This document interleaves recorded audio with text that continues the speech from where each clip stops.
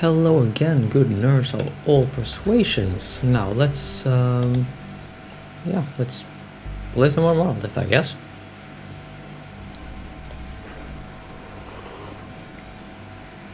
With this fusion generator, the room can maintain its own energy circuit. A security system in case any human or other biological life form has an emergency in the drilling shaft. Well, we've already got our emergency. Court, is it really safe? Of course, it is a small version of a standard fusion generator, roughly the size of an average washing machine. Okay, then let's put this fusion in spin cycle.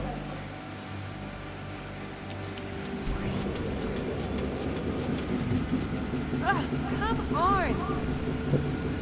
I think you may be hearing my washing machine actually. Let me just go and close the door.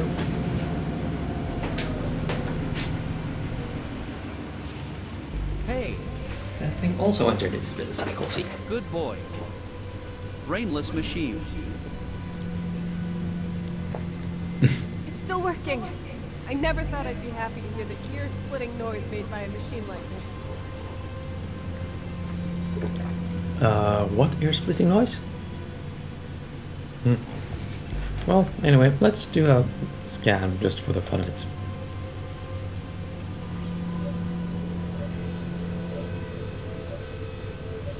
This room is the drilling station. The machine on the ceiling can utilize multiple attachments. It is currently equipped with a magnet beam which loosens parts from underground and transfers magnetic metals to the surface. Workers can climb down the sides to manually retrieve non-magnetic sediment from the ground or to carry out repairs. It looks like this room has a self-contained power supply system. Would you like me to fly into this dark, obvious, menacing, apparently bottomless hole? Please do. Well, yes.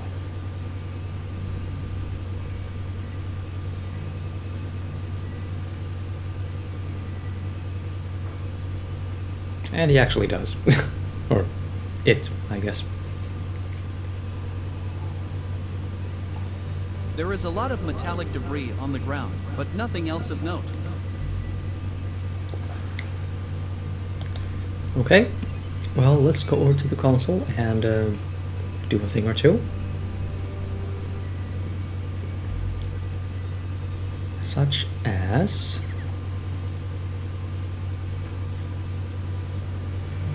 moving this thing around. And we do that by placing these, well, grips, I guess, outside of the center. Basically, what we want to do is... okay, well, that angle is good enough. Let's just put it like so, so it's pointing straight down. Oh, not quite. There we go. And do we get the thing? Yeah, we kind of do.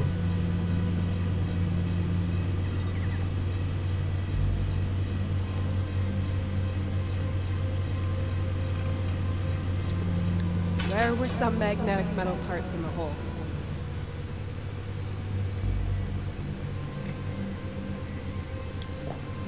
Now, actually, there is a puzzle later on. So I want to do this a few more times, actually.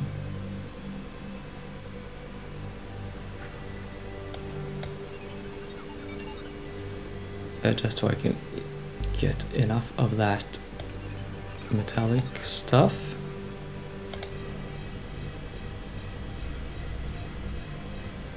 Looks like there's nothing magnetic left in the hole. Oh. Well, that's unfortunate.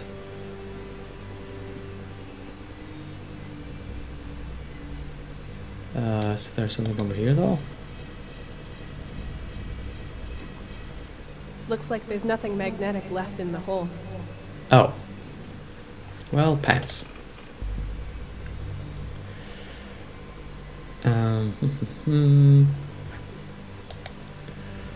Right, let's just use this stuff to break down the door. How do you do it? How If do I we put do it in the that, you cavities ask? between the struts, it might stay.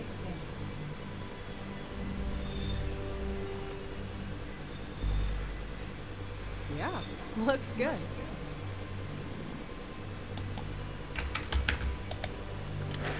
Well, we weld it to the door, of course.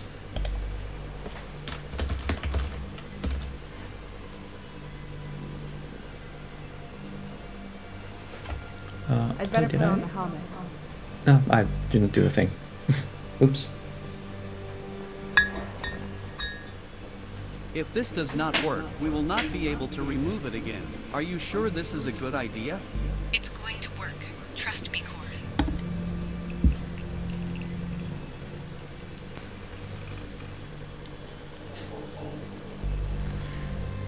Yeah, you would be right in being a little bit questioning.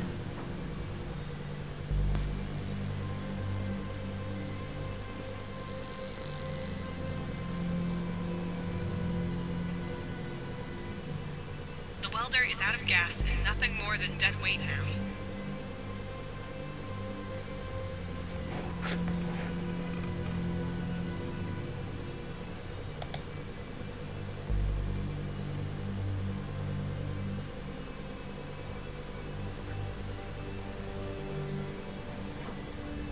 Now let's point that thing at the door, shall we? The one that we just... Oh, I just forgot how we do the thing. The one that we just affix a whole bunch of magnetic stuff to. Okay, in the same place.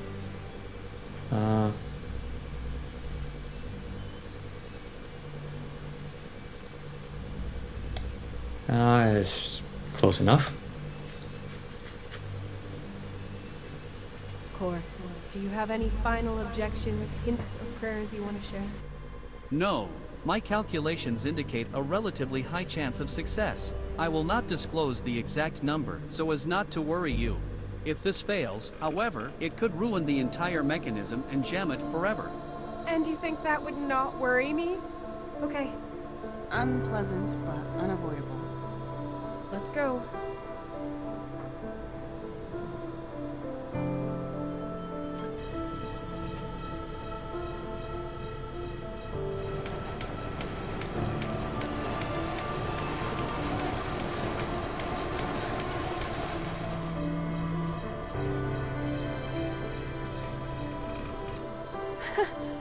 Real beauty. The high probability was correct. Statistics don't lie. Neither do physics.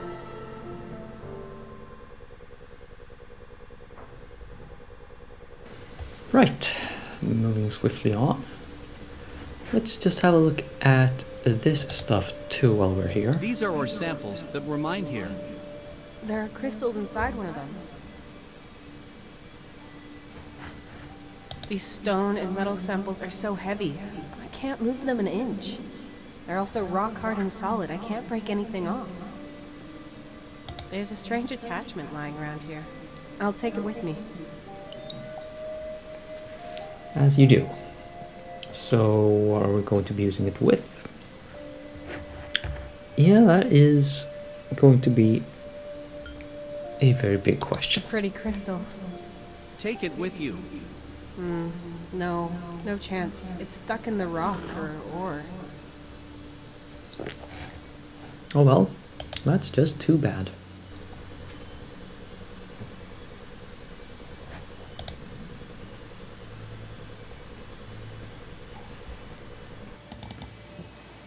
Yes, a way inside. Finally. What is that? Mark? Hey!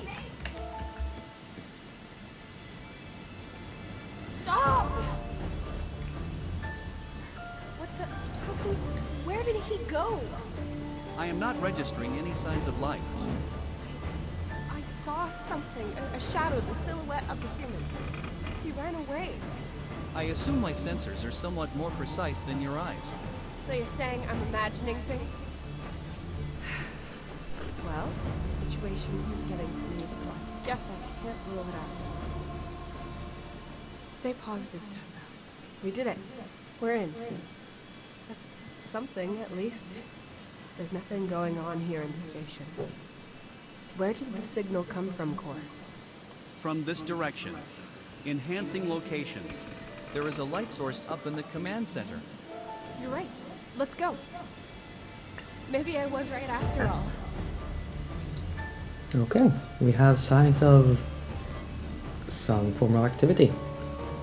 Hello? Nothing. No light. No person. Not even energy by the looks of it.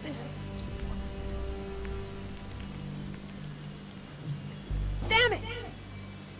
Your heart rate is too high, Tessa.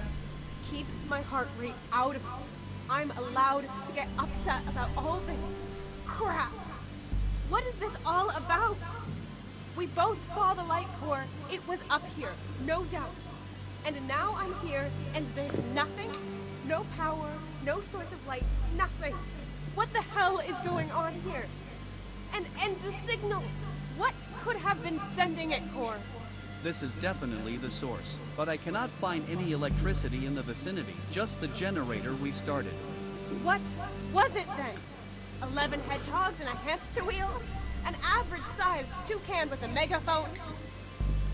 Both of these theories are probably incorrect.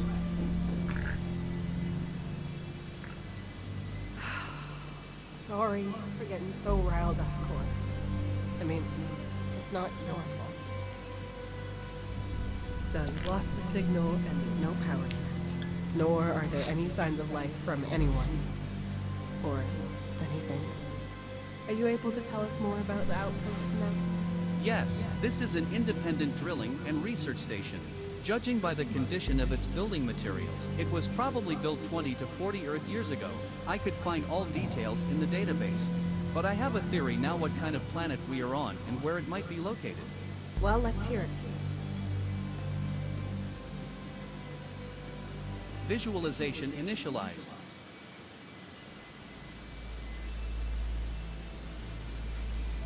I have the slightly disconcerting suspicion that the station is not close to any inhabited planets. These are almost always incorporated into designated trade routes. They have an alternating crew of more than 400 people, as this allows for the transportation of large amounts of necessary goods. The station we currently find ourselves in, however, is autonomous and small, and its regular crew could not have encompassed more than 40 people. I assume that it was part of a research program which erected stations such as this one at the edge of the known parts of the galaxy. Ships are sent to these stations in regular intervals of more than a year, as long as they are in service. In the meantime, the stations function autonomously. At some point, they are abandoned once the borders of explored territory shift. But there must have been some kind of communications channel for emergencies. Indeed, but direct interstellar communication is too slow. It could take months for a signal to reach another planet. These stations help themselves. They have no choice. However, IMC ships regularly fly through these areas to pick up any signals. If necessary, they can help or relay information to headquarters. There might also be trading or exploration ships from other companies that could receive signals from here, long before they reach any inhabited planets. So that means if we transmit a distress signal, it's more like a smoke signal on a lost island at sea. Not like calling emergency services via landline that will be there tomorrow. Correct. So, reaching someone will take time, but it's not impossible. As soon as the station has enough power, it will keep us alive and can continuously emit signals to the transport routes so someone can pick us up. Correct. Then let's do it. Good. The power supply comes from an incineration plant in the station's west wing. We received a signal from here, so the communication systems seem to be intact. It's nice how both of us are just ignoring the fact that the signal shouldn't have existed, just like the light. But okay, we should just be glad that we noticed it and we're here now. Now we just need power. Actual logic in my adventure game. What is going on?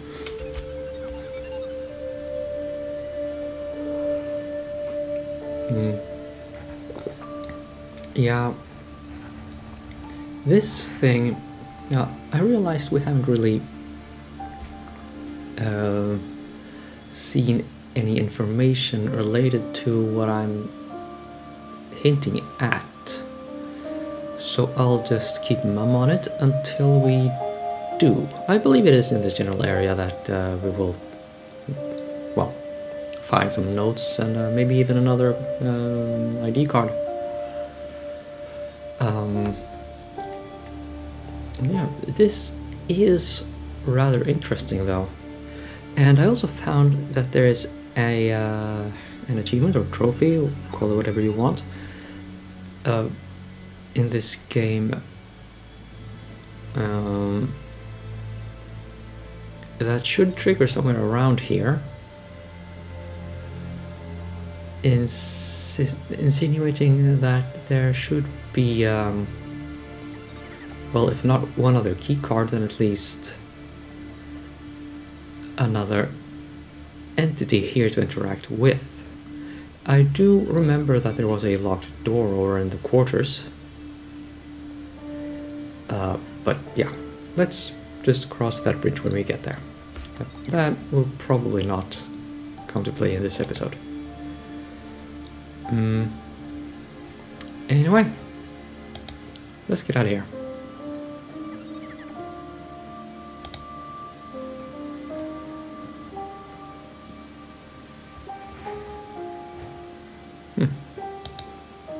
Look at that, a handy wrench in the wall.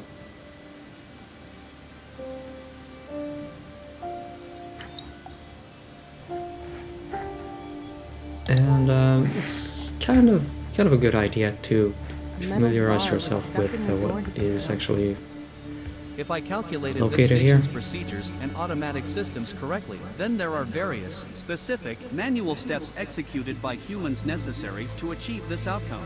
Usually, the security system would open this door. There must have been an emergency lockdown while someone was holding this bar in place, analogous to the locked door by the drilling room. Oh, compared to the control room, this place is full of random assortments of outdated technology. Apart Like from 3D this printers. robot arm, nothing really belongs here, I think. In self-sustaining facilities, it is not unusual to adjust the equipment according to the given conditions, as long as the people in charge know what they are doing, or they have a core. I can imagine. A workbench full of trash and signs of wear and tear. That's what every DIY enthusiast dreams of.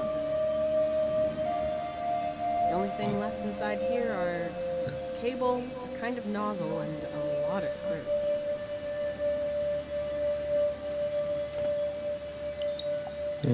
How many more screws can I A get? workbench full of trash. And of course,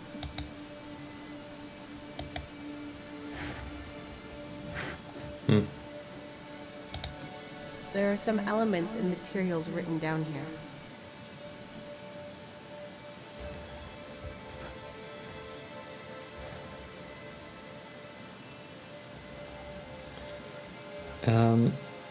Yeah, so keen adventure gamers will have their gamer senses just blaring on all cylinders right now.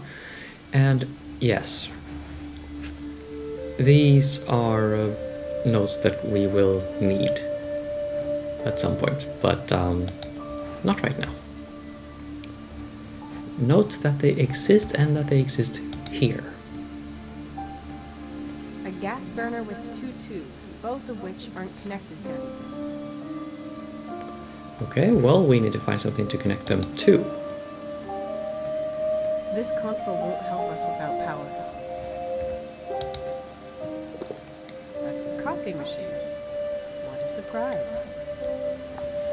It is also improperly localized.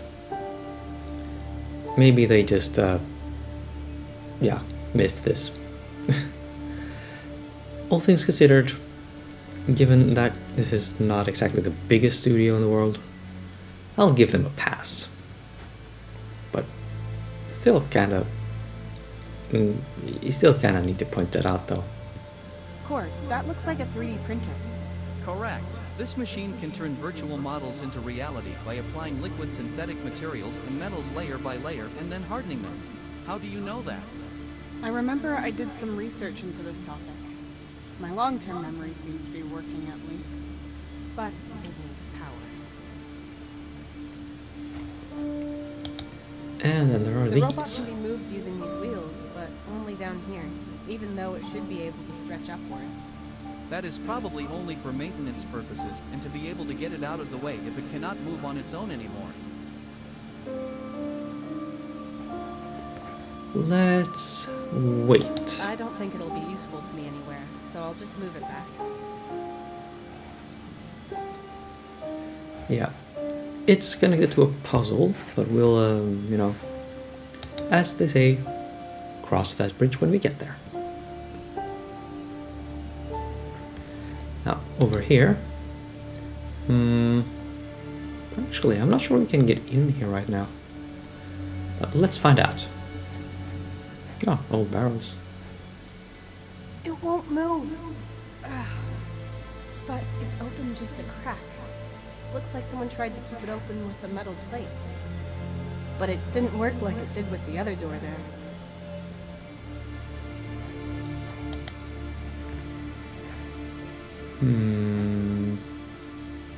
Screwdrive it. If anything, Oh, yeah. Screwdriver, meet gap. it fits. But, instead of moving the door, it just got bent. Oh. Wrenching gap? Nope, too wide. Damn it. Okay, well we don't exactly need to Nothing helpful. do anything in here right now.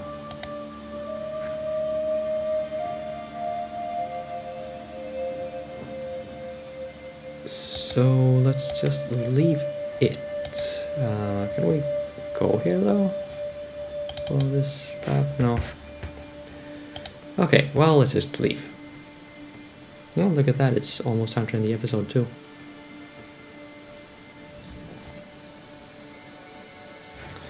Let's see, can we go here?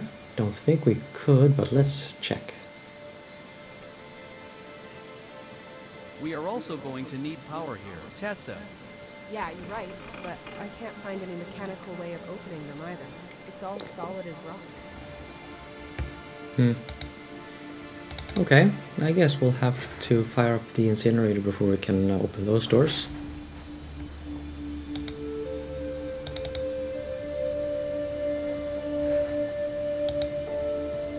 No, random crank lying around. That might be useful. Now, of course, if you can click it in a point-and-click adventure game, you click. Nature is reclaiming this place. The plants are growing into the station from outside. These barrels have been here for ages. I can't read what's inside them. They're too rusty.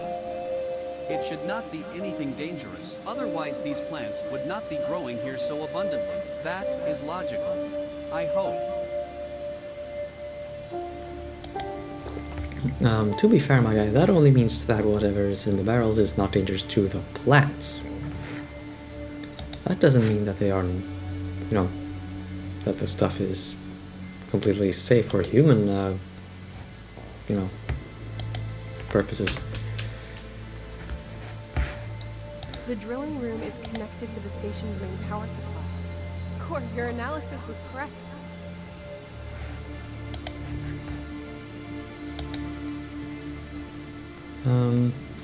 But anyway, here's me injecting reality into point-and-click adventure games again. Let's see, what are we doing here again? We did not need to go here, so let's go away.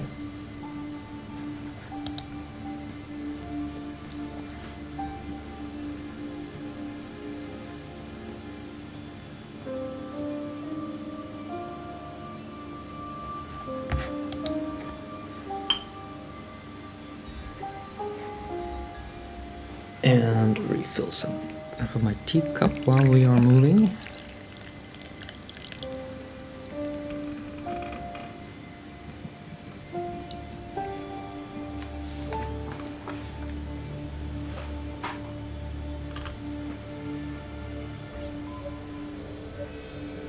Just doing a scan.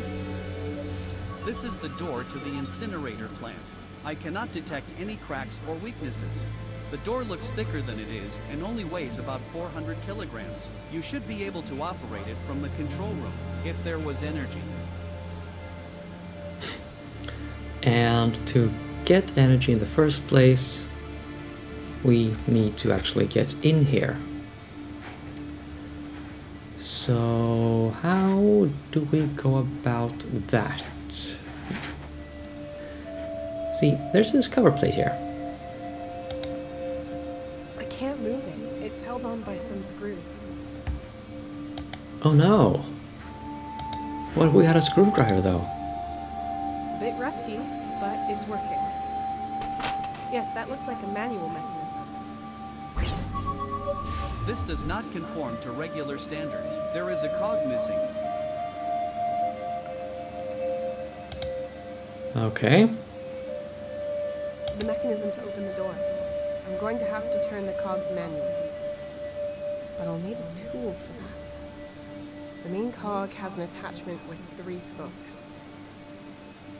And do we have anything with 3 or something? We actually do. The attachment fits onto the large cog wheel, but I can't move it like this. Uh-huh. Cranking thing? Everything fits together and the attachment fits onto the cog. Now I can turn it and operate the mechanism. Now all I have to do is replace the missing cog. Huh. Okay, well... A cog wheel that... maybe that's easy? Yes, that...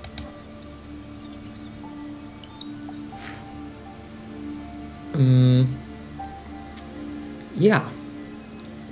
We need to solve a puzzle and then get back here, if I remember correctly. Let's just play it safe and check. Yeah. I will end the episode here, and let's reconvene in the storage room, you know, with the 3D printer and a burner and the DIY workbench that is so duly stocked and whatnot. Stay tuned.